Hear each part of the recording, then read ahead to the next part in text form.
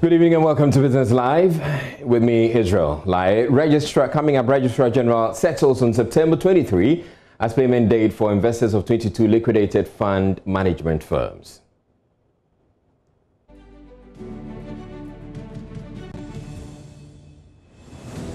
Private pension fund managers lament low awareness of Ghana's pensions regime. There's more as Ghana joins the rest of the world to mark International Pension Awareness Day. Plus, government to inject $5 million into the decentralization of some steel factories. We have all that coming up in a bit. Stay tuned in.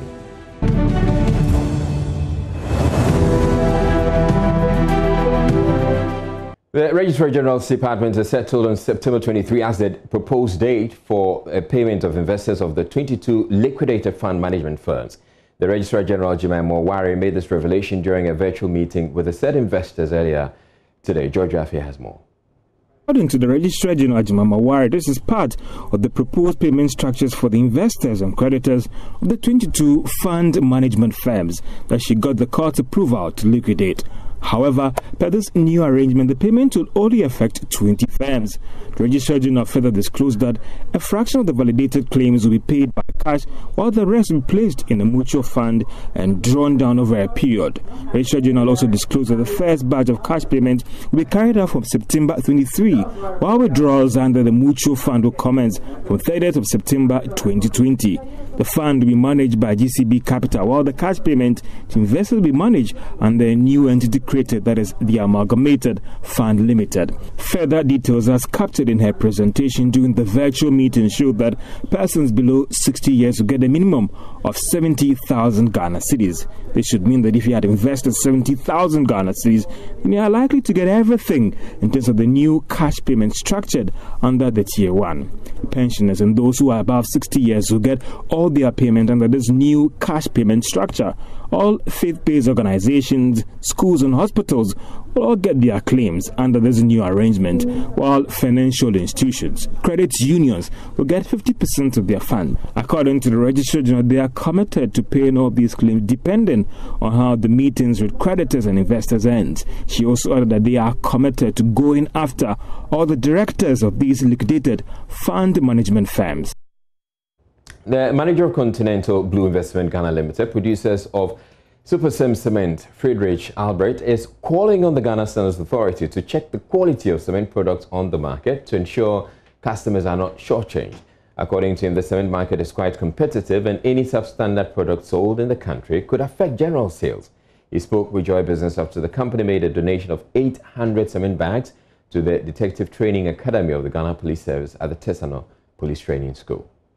Ghana is a very competitive market with a lot of players. We are betting on quality cement to try and make a difference. We are trying our best. We are doing not too bad, but it's a very competitive market. Everything in terms of pricing, in terms of numbers of players, in terms of quantities of players, production capacities. Currently, Ghana is in excess of production.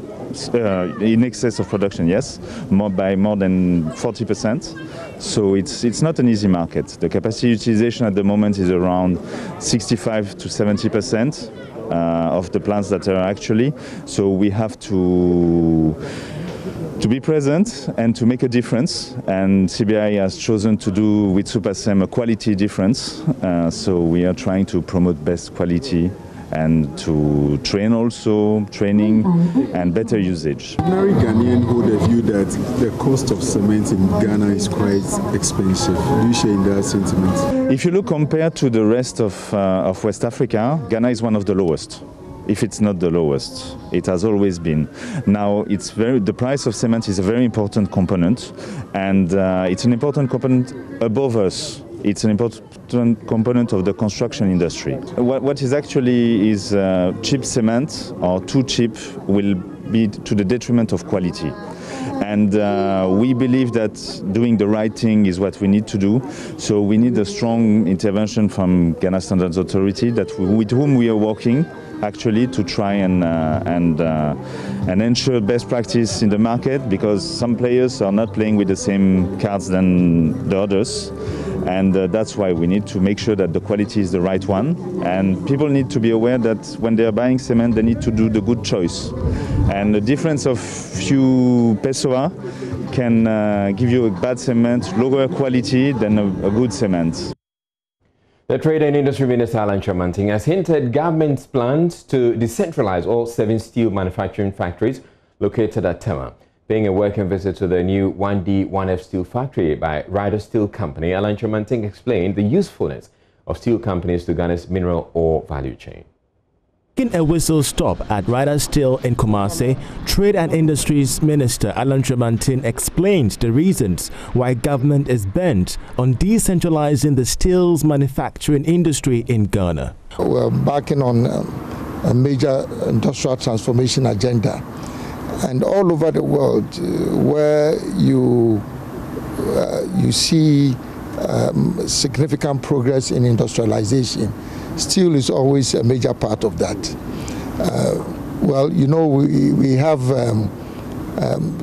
large deposits of iron ore, and we've identified the iron and steel industry as one of our new strategic anchor industries to diversify our economy.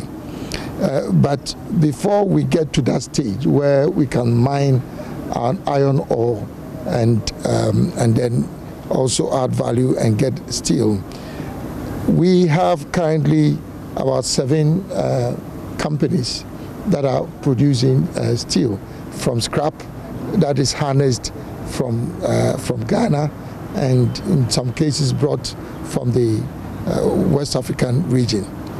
But the reason why we are particularly interested in this company locating in this area is because, number one, a lot of the scrap that is used by steel industries either come from the Brongafo, Ashanti region, part of the Western North region, and in actual fact from our Sahelian countries.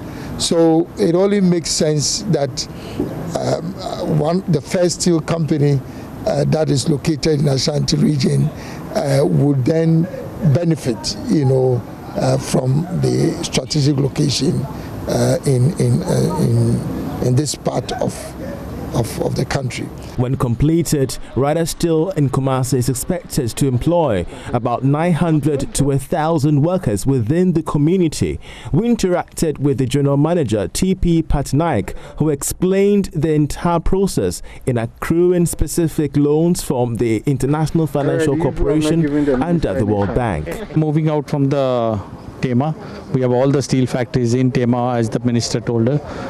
We are trying to actually move out and come develop other region. This is a region which was not developed at all. Like if you see, the major reason was there was no power earlier. Now the country has excess power and power is available here. We said let's go and develop this place. Second is the market is, we are looking at North Market and the neighboring countries and inside of Ghana. Not only the port of Ghana, that's why we're trying to. And how has the feedback from government been so far? We have been pretty well, supported by them. We have been talking to them regularly. They have been very helpful on getting us all the permits, licenses, everything to be done. So, how much does it cost to establish this factory? This whole factory's projected cost is about $24 million, but it might go up a little bit. But as of now, it's $24 million. It's been funded partly 50% by IFC loan of $12 million, and balance has been shareholders funding. How many jobs are we expecting to be created? We are looking at minimum of 900 to 1,000 people permanently working here, and then another 2,000, 3,000 people for employment outside the factory. Okay. And what's the production capacity? This factory is rated at 3,000 tons, 300,000 tons per annum. Per annum? Per year, yes, please. Okay. You plan on exporting elsewhere after? We will be exporting to neighboring countries, Burkina Faso, Niger, Mali, and all those countries around there. Already, Trade Minister Alan Kyerematen has been detailing to Joy Business the need for industries to decentralize across the country. We want to decentralize industrial development. Literally all the 7 companies, steel companies, are located in Tema. within a very small radius. And unless we are able to develop other parts of the country, how are we going to improve the economic life of our districts and our rural communities? So we feel that this is a very important decision to locate in this part of the country. Making his tour across several factories and business resource centers in Kumasi, the Trade Minister explained the reasons why government continues to inject capital in struggling and surviving factories to ensure the 1D1 Air project is completed. Even as Ghana joins the rest of the world to mark the International Pensions Awareness Day, not many Ghanaians have an appreciation of the importance of the pensions regime in the country. The head of business development at People's Pensions Trust, Eric Eduapenting, spoke earlier on the marketplace on how difficult it is for private pension fund managers to penetrate the market. As a country, we hadn't been really gotten it right. Why it was, I'm saying it's not easy, is that they keep changing the scheme here and there. So you feel, we've seen some improvement over the past few years with SNIT and especially the private sector and government regulation as well, but you feel there should be some sense of reliable structure that could be there for a lifetime? Yes, I think the Act 766 is doing what it's supposed to, but maybe the MPRA has to look at one or two things, especially when you look at the working class of our country. We have about over 70% of our working class being in the informal sector. When you look at the cost of venturing into the informal sector, it's very expensive. So, over the past few years, we have seen tier 2, tier 3, come inside. We've seen the infiltration of, private pension, funds, firms also come in. How has competition been like for people like the People's Pensions Trust? It has been tough, but we still have much of the market which has not been touched, and we're looking at getting more of the market. South District Assembly has launched a pro-tourism event dubbed Explore Afajato 2020 to promote and project the district's tourism potentials to the outside world. The 4-day event is expected to attract hundreds of tourists and revelers to the district, which harbors over 14 interesting and intriguing tourist sites. Speaking at the launch, the Afajato South District Chief Executive Etonam Flolu expressed optimism the event would help improve the Assembly's revenue mobilization and accelerate socio-economic development in the district. Walter Region correspondent Fred Kwame Asare has more. The Afajato South District arguably has the highest number of tourist sites in the country. It is home to the highest mountain in West Africa, the Afaja, and various waterfalls. One of the only 2 monkey sanctuaries in Ghana is located in the district. Records indicate the forest around Tafi Atome serves as habitat to some 8 unique groups of monkeys. A journey to the caves is a much desired one, while the snake village, an artificial habitat for numerous serpent species, will take your breath away. Though these sites have the potential to attract foreign exchange, very little revenue has been accrued over the years. This informed an initiative by the District Assembly to launch Explore Afajato 2020, aimed at rebranding and promoting the tourism potentials of the district.